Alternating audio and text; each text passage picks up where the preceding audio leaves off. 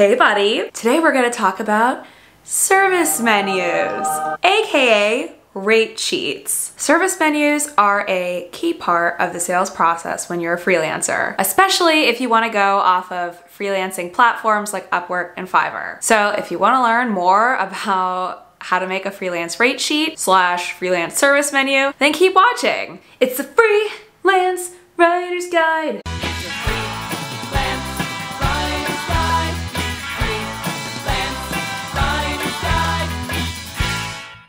If you're new here, welcome. This is the Freelance Writer's Guide, where we teach how to start and grow your freelance writing business. I'm Colleen Welsch. This is my thing.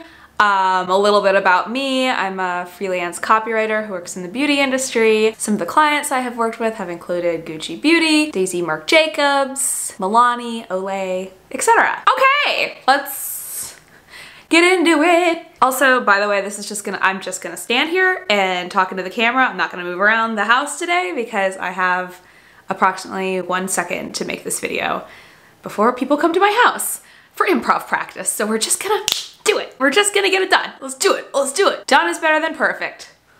Anyways, what is a freelance service menu? So a service menu quickly and concisely conveys the types of services that you offer as a freelancer and how much those services cost. So think about it like this.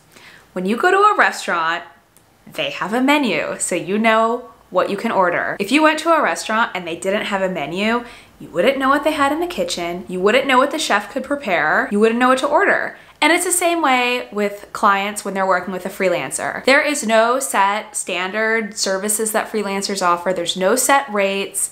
Everybody's different. So if you don't communicate this to them directly, they have no way of knowing what you can do for them and how much it's gonna cost. And instead of having a long conversation with them and then creating a proposal for them, a freelance service menu allows you to quickly send them an email so they can get an idea of your rates and see if it matches their budget before they even have a conversation with you. Because what's the point of being on the phone for a half hour if they can't afford to work with you anyways? Physically, what a freelance service menu is it's usually a PDF.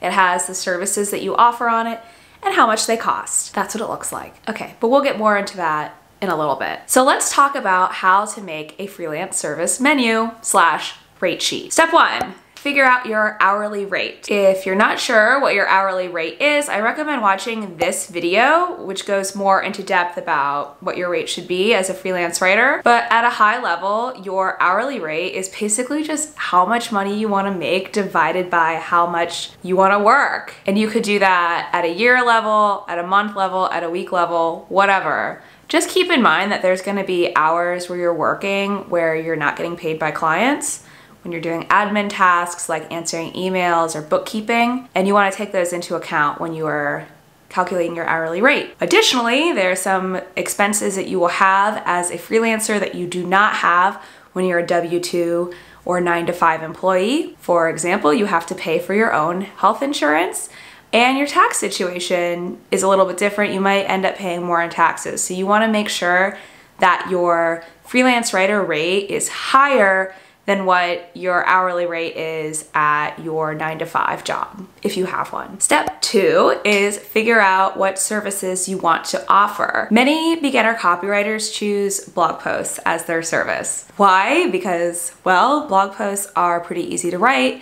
It's pretty easy to see if a client could use your help with blog posts because all you have to do is go to their website and see that their blog hasn't been updated for a while. And also, we've all read like hundreds, if not thousands of blog posts in our life, so we kind of have a good idea of how they should be structured and what they should sound like. But if blog posts don't appeal to you or you want to offer some additional services, there's a whole wide world of freelance writing services. Some examples include emails, website copy, sales pages, direct mail, print advertising, online advertising, social media posts, product descriptions, product packaging, etc. And now that I'm saying all of this, I feel like I should do a video on this, so I will definitely put that on my calendar. Different services you could do and definitions of them. Maybe some examples, or maybe I'll put that in the course. Anyways, just thinking out loud. Step 3.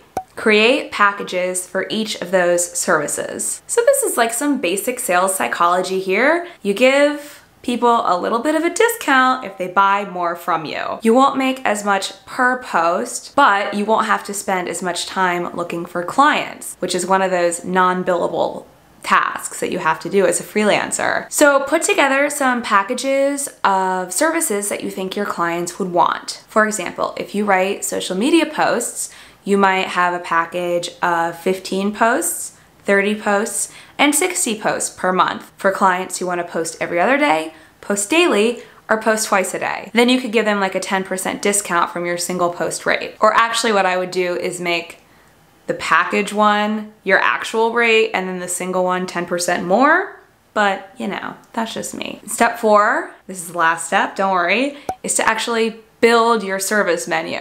So you want to have something that looks professional, a really nice design. I like to use Canva for this kind of thing because it's free and it works really well. If you already have a Freelance Writer portfolio website, make sure that the branding of your rate sheet matches your website because you want it to be a seamless, cohesive, professional experience for your potential clients. Then just save it as a PDF and you can send it out to people. If graphic design isn't your passion, well, don't worry because I actually have a service menu template that you can download on my website. It's on the shop page and I'll also link to it down below. It's a template for Canva that makes it super easy to create that beautiful looking rate sheet, especially if you don't have a website yet and you're not super confident in your graphic design skills. Okay, so that's it. Sorry this was a short one today, but I slept for 4 hours last night and then I took an hour-and-a-half nap and I feel really weird. And I have improv practice at my house in 1 hour and 20 minutes and I have to get ready for that now, so I did my best. I still love you. It doesn't mean I don't love you.